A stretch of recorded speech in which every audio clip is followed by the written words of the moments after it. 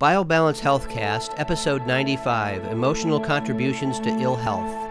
BioBalance Healthcast features conversations about positive aging, covering treatment and solutions that include bioidentical hormone pellet therapy, safe and affordable skin rejuvenation, and spa-quality botanical skincare. Your hosts are Dr. Kathy Maupin, Medical Director of BioBalance Health and a leading expert in treating symptoms of aging, and Brett Newcomb, a licensed professional counselor. Welcome. Today we're going to talk about the mind-body connection. You know, usually we talk about the body and what we can do with hormones to balance the body. But to be truly healthy, you have to have both your mind and body balance. Your emotions, how you think, how you act in the world is just as important as having your body balanced. But you can't have your mind balanced unless your body is balanced. It's kind or vice of the versa. Vehicle Yeah. to get you to the healthy mind. Yeah. So I'd like you to talk about that today. Okay, well, I will talk about some of it. It's my field, and in my field, we talk a lot about what's called the Cartesian split. It comes originally from a French philosopher named René Descartes, who said in Latin, "I think, therefore I am." And in the development of Western thought, from that moment on, there really has been a separation from a respect for information that comes to us from our body, information that comes to us from our emotions. It was more empirical. It was more, what's the evidence, what's the data, let's problem solve, let's stay cognitive. We are rational animals, that whole rationalization movement. So Western thought kind of moved away And that's from medical thought. I mean, an emphasis on, you know, what do you get from feeling? And men in particular, men in our culture are acculturated not to pay attention to their bodies. And so you ask a lot of men as a physician, have you ever had this illness? Have you ever taken this medicine? Are you allergic to this or that? How do you feel when this happens or that happens? If you have to qualify your pain, you know, can you rank it 1 to 10? And they look at you, and that's why you have their wives come in. Because their wives will come in and go, oh, he can't take Tylenol, and he had his appendix out. And the guy's looking at her like, thanks. He doesn't know. He doesn't track it. They fill out the men's forms, and I'm like, who filled out your form? Did you fill it out, or did your wife fill it out? No, the wife fills it out. I need to know that. Or the daughter. If the wife is dead, the daughter fills I know, it out. I know, but that's why we have daughters. It's a rampant problem. Exactly. So the point that we want to make as we discuss this in these podcasts is that the balance, the harmony of the mind-body connection is important. And an example in my work that I have seen over and over through the years is the example of ADD, and whether or not parents should consider, when an appropriate diagnosis is made, should you consider putting your kid on ADD medicine. And so many families historically have come in with an emotionally driven objection to medicating their children. Those teachers just want to medicate my child because they don't want to deal with them. Or I don't want my kid to be on medicine. It's that whole John Wayne, you know, smoke them if you got it, suck it up, be tough. Men have to, you know. It's usually the fathers that object more than the mothers. Yeah, it's usually the fathers, although sometimes the moms agree and support that. And so what I say back to them is, when it's the right thing to do, it's so immediately known that it's the right thing to do. The results are right there, and you can see it. And especially with younger children. The challenge is, you know, your child has to swim the river. There's no way around it. He has to swim the river. You're going to tie his hands and tell him to swim the river if you don't give him the medicine. If you give him the medicine, at least his hands are untied. And so what we've focused on so much in our work has been the process of untying the hands. What is the physical balance, especially for women who are postmenopausal and their hands are tied because their bodies aren't working at maximum efficiency. So the quality of life is limited. Right. So your whole professional focus is on how to untie their hands on the physical domain. My focus is on how to untie their hands on the emotional domain. So we have the mind-body split, and that's what we're talking about. So if you untie your child's hands, then the medicine can control what's racing in his mind, so that he can become more socially aware, more cue-based awareness. He can learn how to develop relationships, how to control himself, how to present himself, and so on. And those are things that all of us have to learn. And that keeps the other kids from rejecting him, and the adults from rejecting him. And there's so much lifelong damage that's done. I mean, we talk to people about compensatory strategies. If you have an issue, you can't just say, tough, you have an issue. You have to say, all right, how do you cope with that issue? How do you compensate for that issue and move ahead? So that brings us to a theoretical foundation. And I'm going to talk today from the theoretical foundation of a Freudian perception. Right, and which is what most psychology and psychiatry are based on.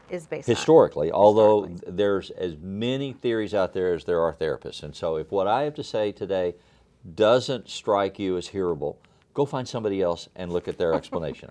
I'm not invested in that. I just want to give you a cognitive map for how I understand it. And I had to go back over this because I see this every day. And when I went back over all of the patients that I've had that have come in and they have physical problems and they have emotional problems and maybe severe emotional problems, I have to look at this balance the way you describe it before I can then treat them. I was kind of doing it on a gut level in terms of, I'm going to make you physically better, and then your mind will be easier for you to start adapting to your environment. Yeah.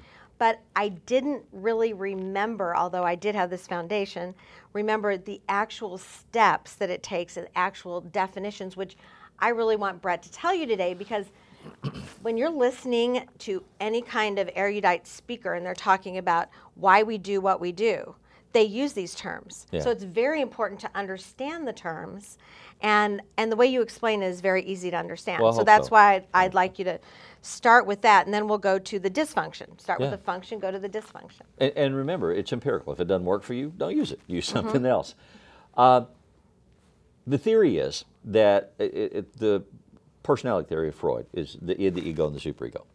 And the theory is that when a human baby is born, it is at that moment in time a fully developed id.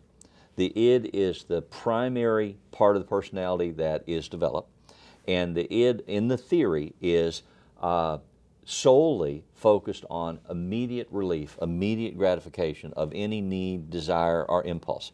It's totally amoral. It never considers, is it right or wrong? It never considers what's the cost. If I do this, what will it cost me? It's just, I want, it just I says, want. I want it, and I want it now. And theoretically, they say that the id never sleeps. So most of your dream construct comes out of the id. When you're born, the ego, which is the second of the three levels, begins. The ego is the conscious, rational, decision-making, executive part. The job of the ego is to choose. I can do this or I can do that. And initially, when you're a little baby, the ego is enslaved to the id. So when the baby's mad at mom and says, you know, mom won't give me what I want, whatever that might be, then the id says, slap her, bite her, kick her. And we have to teach our children that's not appropriate. You can't get your needs met that way in a functional, helpful way. You may get them met, but it's going to come at a cost that eventually you're not going to be able to pay. And you explained to me in a simplistic, more simplistic just thing to keep in your head is that the id is the I want, and the ego is the way to get it, the movement. Right. The id doesn't have any legs. It can't. If the id can sit here and say, I want that apple pie, the ego has to get up and go get it and find a way to get it. Excuse me, miss, can I have that pie? You know, yes. It has to solve the problem. That's its job. So initially, first 3, 4, 5 years, the ego has to catch up with the development of the id, and it has to learn how to operate so that it can satisfy the needs and how to start to calculate the cost. And so a little child learns you don't bite mommy when you're mad. And parents and teachers are constantly saying to little children, you have to use your words. You can't kick, you can't hit, you can't bite. You have to use your words. Which is why you do have to discipline your children. Yes. You can't just go, do absolutely. whatever you want. You must know. Well, that's the parents they don't know. and teachers' jobs, to Babies help them don't learn know. how to control themselves. Right. So then you have the ego, and the day you die, the ego, if you're conscious and alert, will still be trying to learn, assimilate data, make good choices. So the more successful you are in life, the more successful your ego has learned to help you through the conflicts that occur. We always have conflicts. You cannot get through this life without having anxiety and conflict and pain. So that's a normal day. Anxiety, conflict, and pain For all is of us. normal for all of us, and it's how we deal with it. How we deal with it. And how we understand it is necessary for me to deal with it. I have to And understand so we want to why I maximize feel our that way. opportunities. How do I position myself to get the most out of it with the least damage and the least cost? Well, anxiety is a motivator. It's Anxiety a is driver. a Yeah, absolutely. way that we are motivated to change something or to do something. So all of our defense mechanisms come out of the operation of the ego. The ego finds ways to satisfy the imbalance or resolve the conflict. And the better it is, the more options it has, the more sophisticated it is, the better job it does. Right. So the defense mechanisms of like repression and rationalization and avoidance and denial and there's half And we'll of explain all those. well, if you don't they come in understand them all. categories and hierarchically in terms of the level of sophistication and the level of energy that's required to use them. The first category is flight or fight. If you avoid it, if it makes you uncomfortable and it's causing you anxiety, if you can, you avoid it. Little kids know that. They're either going to stand and fight or they're going to run. Yeah. So that's something that we still use as adults. Yes. But it's something, usually we've developed other ways to deal with things, but we still can use that when we get desperate, we go to fight or flight. We regress back to the primitive, developmentally primitive in the hierarchy. So you have the ego, and then around 4 or 5, the theory is you develop a superego. And in some theories, in the Gestalt theory, it's called the parental introject. And it's like a prepackaged tape of values that gets inserted. And you can never change it. It's locked in. It's a sealed tape. You will always hear that voice. And you know the voice is often in your mother's voice, but it's your parents, it's your church, it's your school teachers, it's all those people television. that have told you this is right and this is wrong. And there are no gray areas.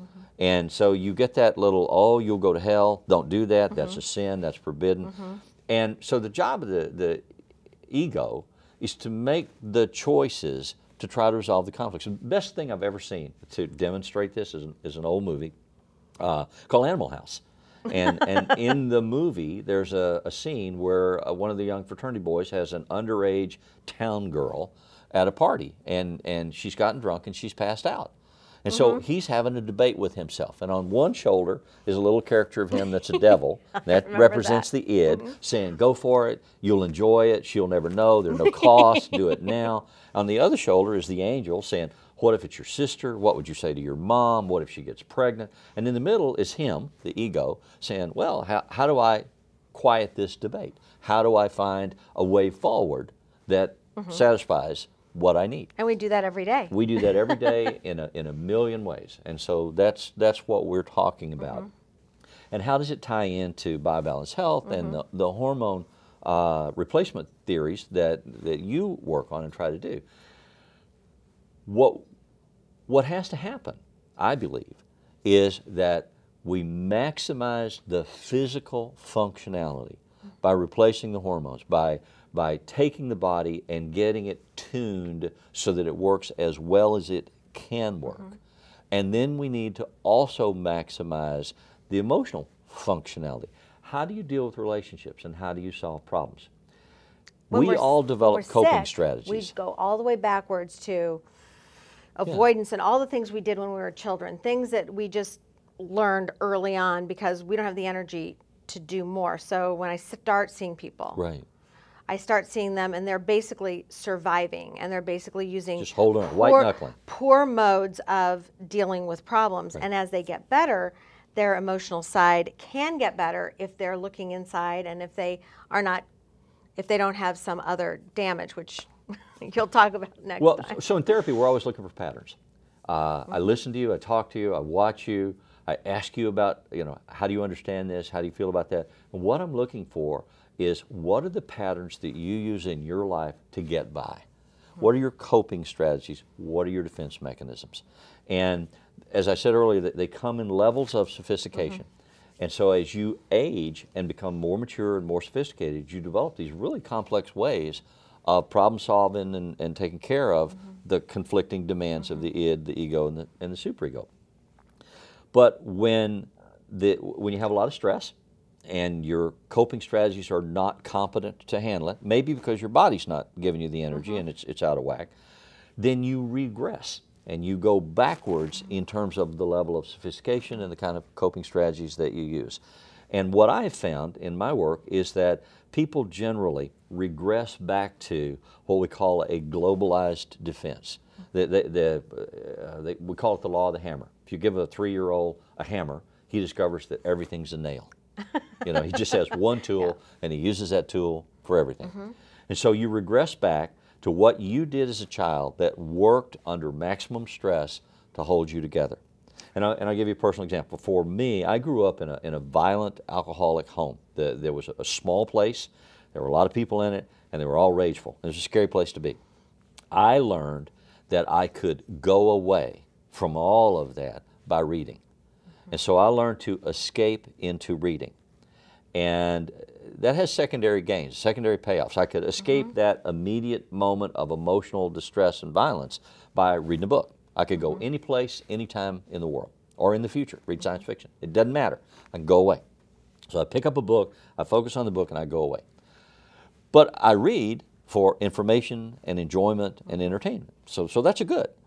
So now I always have a book. I have a book in the car. I have a book in every bathroom in the house. I have a book next to my bed. I have a book next to the couch where I watch TV. And I'm always reading. If we go shopping, I take a book, tell my wife to go shopping. I'll sit right here and I'll read. You come back when you're ready. And I'm content. But what we have learned, what my wife has learned, we've been married 27 years. And what she's learned is that when I need to escape, when I'm not dealing with something, when I haven't got it in focus, I read obsessively. I read to withdraw and run away. I don't read for entertainment, I don't read for pleasure. I'm reading to escape. And she's learned how to invite me to look at that. She doesn't accuse me. She doesn't attack me. She doesn't increase my anxieties. She says, it feels to me as if you've gone away into reading. Is something wrong? And I always say, oh no, I just have a good book. But in 27 years, I've learned she's never wrong. And I will go inside. As soon as she leaves, she's like, oh, okay, and she leaves. She's very gracious about that. But I'll go inside and I'll look, I'll think about it, and I'll know she's right. What's really bothering me? Yeah, because then I can refocus consciously. I can bring the ego back into play to say, what am I doing? What am I doing? What am I avoiding? What do I need to take care of? And I'll go back later and tell her, I said, you know that question you asked me, you were right. This was going to, and she's very gracious. She never says, I knew it. She says, thank goodness. Thanks for telling me. Yeah, thanks for telling me I was right. And that's helpful. So part of the challenge may be, and it's hard to do for yourself, ask your partner, what do I do? How do I escape? How do I take care of myself? And it could be anything. It could be road rage. It could be drinking. It could be shopping. It could be exercising. It could be sex. It could be reading. It could be lining up the cans in my pantry. Absolutely. Which is what I do. Yes. Or if I can't control everything, things seem to be flying out of control. You try to control something. I can control my closets. Yes. And a lot of and people, I can line everything up and throw out stuff that I don't need, and then I feel a little better. But then I go, what's bothering me that much that I just cleaned out every closet in the house? Yeah. You know, and so you've learned. I learned to do that. To recognize the cue that you've regressed, that you're doing this globalized defense. It's always happening for some reasons. Yeah. What are the reasons? It's not just because it doesn't I just want to happen clean it up. spontaneously because you walk by and said, oh, I think I'll clean the closet today. If you don't know about yourself, ask your partner, ask your friends, because they know you. You might find it easier to look at your wife or husband and say, I think I know what you do, but don't do it assertively, aggressively as a criticism. Do it as a discussion to say, this is what I perceive, this is what I think you do. How does that sound to you? All of this is normal. Yeah. We all do this. Well, we just have our own conflict. particular way. Conflict and anxiety. And in my field, we talk about 3 types of conflicts. You have approach conflicts, approach avoidant conflicts, and avoidance conflicts. Approach, you have 2 good choices. You want to do them both, but you can only do one. I have an invitation to the White House for dinner. I really want to go. I'm a former social studies teacher. That would just be so cool. I like to do that. And I want to take my family to Disney World. Both things are of equal value in our family. What am I going to choose? I can't do both at the same time. That's approach. You have to find a way through. You have to find a solution. That's the job of the ego. Avoidance, I have 2 bad things. I have a prostate cancer diagnosis and I'm 82.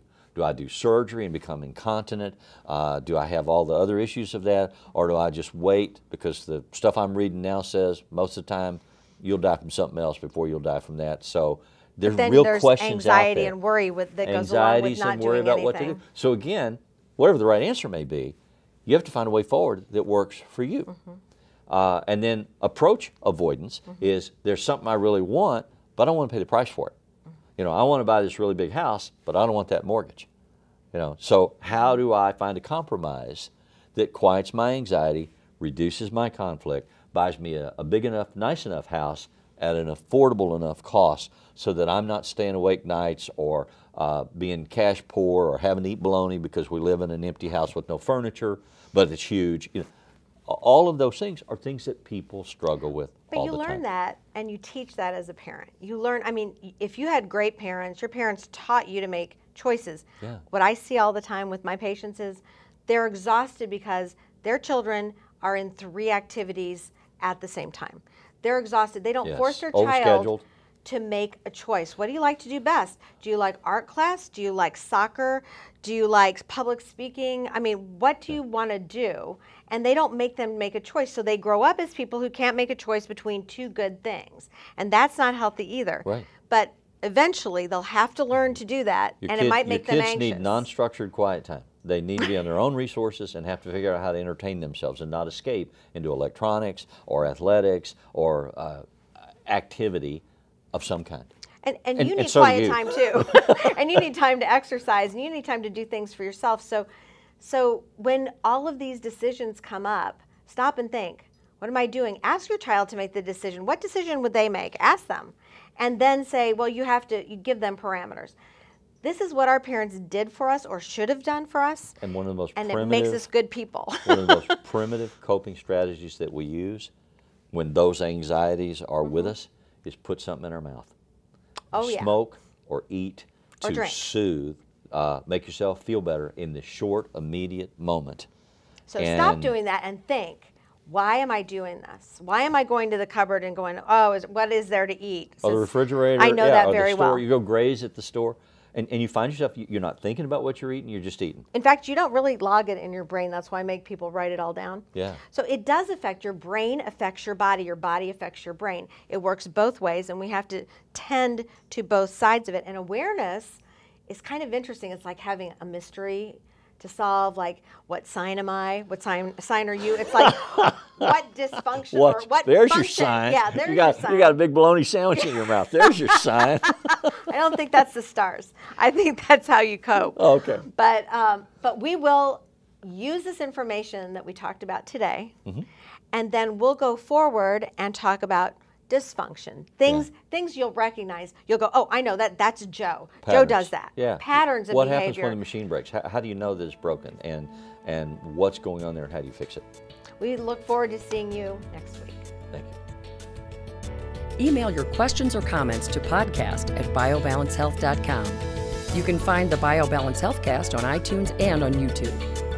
For more information about bioidentical hormone pellet therapy and other reverse aging solutions, visit biobalancehealth.com or call 314-993-0963. Follow Dr. Maupin on Twitter at Dr. Kathy Maupin and on Facebook at facebook.com/biobalancehealth. Brett Newcomb can be found at brettnewcomb.com.